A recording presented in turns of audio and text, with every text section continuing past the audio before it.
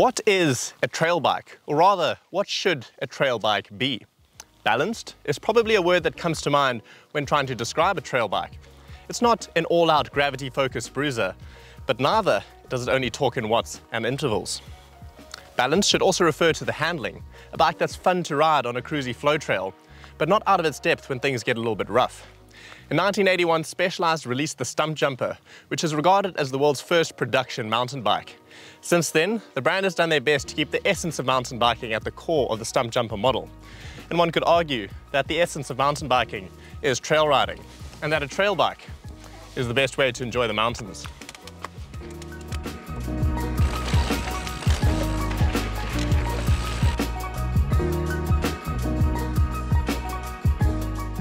We're going to take a look at the Specialized Stumpjumper in detail and see how it sizes up to the South African terrain as well as our riding culture. But first, let's have a look at the basics of the bike. At the core of the Stumpjumper, you've got a carbon frame that generates 130 millimeters of rear wheel travel, and that is paired with a 140 millimeter fork. That makes for a mid-travel trail bike with a lightweight frame, spec'd with the kind of componentry that's relevant to the intentions of the bike. The carbon-framed models hang in the 13 to 14 kilogram weight range, which puts them at the lighter end of the spectrum for mid-travel trail bikes. The spec of the Stumpjumper, which we'll get into in a little bit more detail later, is just hitting the sweet spot between aggressive descending focus and more marathon cruising. Exactly what you want on a bike like the Stumpjumper. And with that, let's take a closer look at the design of the Stumpjumper.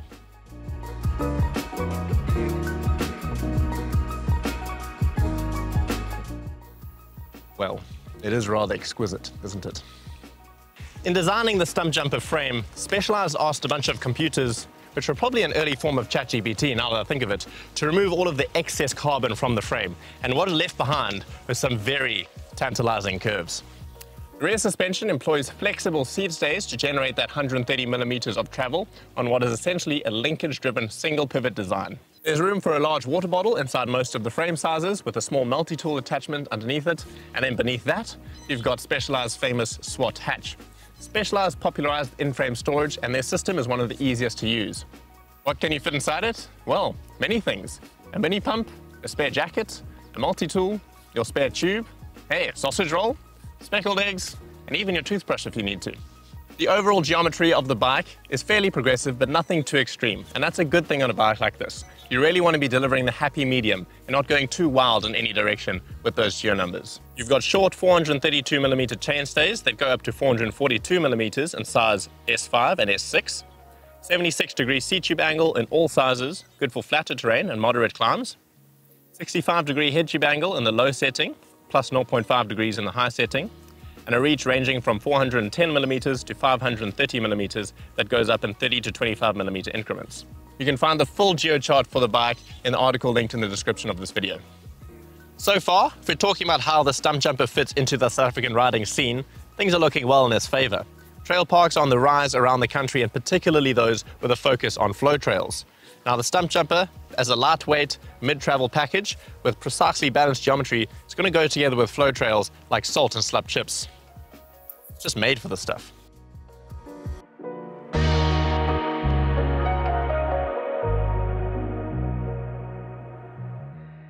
So where does the Stumpjumper fit into Specialized's range? Well, it's up and travel from the Epic Evo, which is a marathon race-ready frame paired with some longer travel legs, 120 millimeters of travel front and back, to up the traction, comfort, and control when things get a little wild.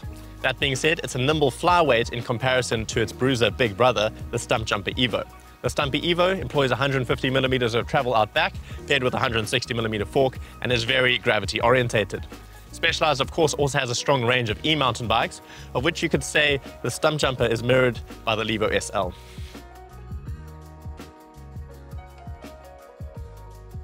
Bike that we've got here is the Stumpjumper Expert, and we're going to take a look at where that fits into the model range available here in South Africa. There are 3 carbon models to choose from and 1 alloy model. The top dog is the S-Works Limited model. That retails for 199,000 Rand, and it is, of course, a stunning bike with all the bells and whistles you could possibly want. Carbon wheels, electronic shifting and drop posts, the most powerful brakes, the lot. Next up is the Stumpjumper Expert model, and it retails for 115,000 Rand. That's the bike we have here, and to be honest, there wouldn't be much that I'd want to change on it either. You've got the Grip 2 damper in the Fox fork, which is the best you can get. The SRAM G2 brakes are adequately powerful, and that XO1 drivetrain is undoubtedly premium. The biggest performance difference you might note coming down from the limited model is going to be the alloy wheels instead of carbon. A bit heavier to accelerate and get around the corners, but I certainly wouldn't peg them as a deal breaker. The third carbon model is the Stumpjumper Comp, and it retails for 79,000 Rand, and I would argue is the best value for the everyday rider. It comes with mostly the same spec as the Stumpjumper Expert, although it swaps out the X01 drivetrain for SLX, as well as the brakes also for Shimano SLX. Brakes are typically a matter of preference, though I would argue that there isn't going to be a big performance difference between the SLX brakes and the G2s, though your shifting on the X01 will feel a little bit more premium than the SLX, and it's about 200 grams lighter. The damper that comes in the Stumpjumper Comp's fork is Fox's grip damper. For most riders, I think it'll be a little bit easier to set up and feel just about as good.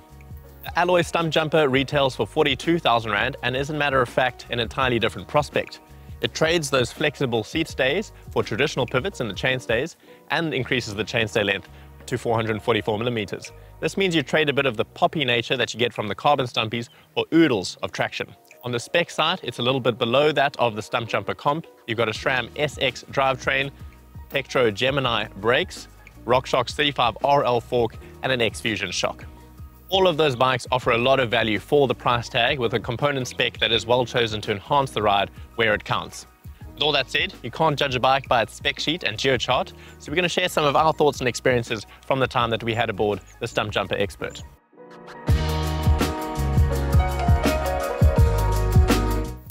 We're going to walk you through some of our thoughts on the spec of the bike first, and starting with the tires. Now, they are specialized rubber, and they really were great all round. On the back, we've got the Purgatory, and that's a fast-rolling hardpack specialist. On the front, the Butcher, which was super dependable as a front tire. Specialized recently did an overhaul on all their tire compounds, and we found that they really are fantastic. It's good to know that your bike will come out of the box with top-class rubber, and it might even be a tire that's worth trying on your current setup as well. As for the contact points, that specialized bridge comp saddle has an ergonomic design and should suit many bums. It comes in a variety of sizes depending on the size of the bike. On the grip side, the Deity grips were super comfortable, certainly nothing to complain about there. On the stopping side of things, SRAM's G2 brakes are pretty solid and offer that classic SRAM modulation. They should offer you more than enough power unless you're going to be smashing out 10+ minute descents on the regular and doing a lot of heavy braking, or if you are a much heavier rider. It's hard to fault the suspension on this bike. You've got the Grip 2 damper from Fox up front, and that really is the top of its class. And on the back, the Ride Experience tune from Specialized, RX if you read it on the shock, feels bang on. The Roval Traverse alloy wheel set feels sturdy, but not sluggish. I ride carbon wheels quite a bit myself, and I certainly didn't feel that these were too heavy. They blend into the ride experience very well, don't ask for much attention, and I'd say that that's the mark of a good wheel set. The alloy handlebars feel quite stiff and come at a standard 780 millimeters. The 30 millimeters of rise feels very comfortable when climbing and descending, as does the 50 millimeter stem. Those two are very easy to change though, if you do prefer something different. The S1 and S2 sizes do come with a 40 millimeter stem. The one-up dropper post was absolutely superb. It's got one of the best feeling levers that I've ever laid my thumb on, and the actuation is nice and light. On the S3 frame, it comes in 150 millimeters, but that ranges up to 180 millimeters, I believe, and a little bit shorter for some of the smaller frames. All those components and features play their part well, but how does it all come together on the trail? Well, the Stumpjumper is a super fun bike to ride. The short chainstays mean that it's very happy on the back wheel and quick to snap around tight corners. The S5 and S6 models do get slightly longer chainstays, 10 millimeters extra in fact, which keeps things proportional to the growth and reach and should offer a similar ride experience for taller riders. Overall, the bike is very light on its toes and responds quickly to inputs. If you're coming from a marathon background, it might feel a bit more stable and sturdy, which is a good thing, but as lightweight trail bikes go, this thing is snappy. As for the climbing, you're going to notice that the Stumpjumper is light from the get-go. It accelerates eagerly, and that would make sense given the frame weight, including the shock, comes to 2.3 kilograms. The seat tube angle is neutral for bikes in this category, meaning that it's suited to flatter terrain and all but the steepest of climbs.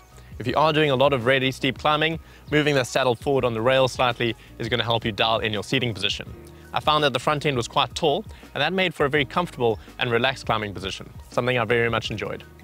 Pointing the Stumpjumper downhill, I felt that the tall front end was giving me a confidence-inspiring riding position and helped me really relax on the bike. The overall componentry and geo works very well and allows you to just get on with the job of riding your bike, and that low system weight really is a pleasure to ride. The Stumpy performs just as a 130mm trail bike should, and it does it with class. The alloy wheels offer a little bit more stability and security, but the overall system is certainly still very easy to move around as and when you should. balance is certainly a word that comes to mind when you think of riding the Stumpy.